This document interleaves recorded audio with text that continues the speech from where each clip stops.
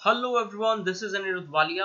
और एक क्वेश्चन आप लोगों की स्क्रीन पर, that is pressure exerted by CO2 gas at 27 degree Celsius is this one find density.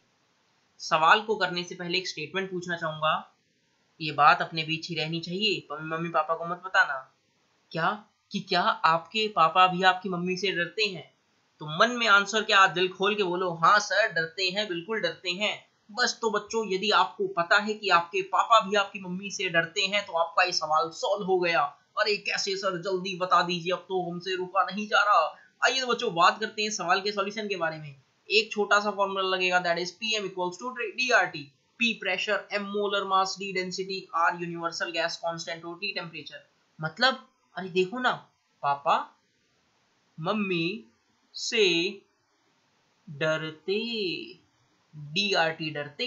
अरे वाह सर, बस तो वैल्यू डाल दीजिए आंसर आप लोगों की स्क्रीन के ऊपर। P प्रेशर कितना, 0.082 इंटू मोलर मास, CO2 का molar mass 44 equals to density अपने को निकालना, universal gas constant 0.0821, temperature kelvin में डालोगे कितना, 300।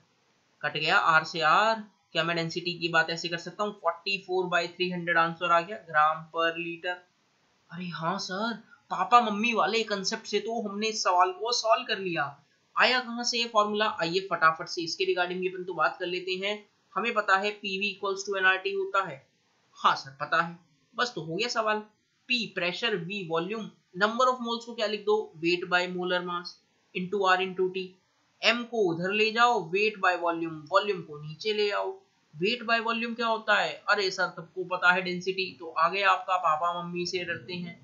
बोलो बच्चों, वीडियो पसंद आई, सवाल सॉल्व हुआ, कंसेप्ट सीखने में मजा आया नहीं आया? ऐसे ही दुनिया भर के कंसेप्ट आप सीखते रहिए, आनंद उठाते रहिए, और इस अनिरुद्ध वालिया चैनल को सब्सक्राइब जरूर कर लेना। Subscribe to Anirudh Walia YouTube channel. और आने वाले टाइम में हम ऐसी वीडियोस देखते रहेंगे और आनंद उठाते रहेंगे।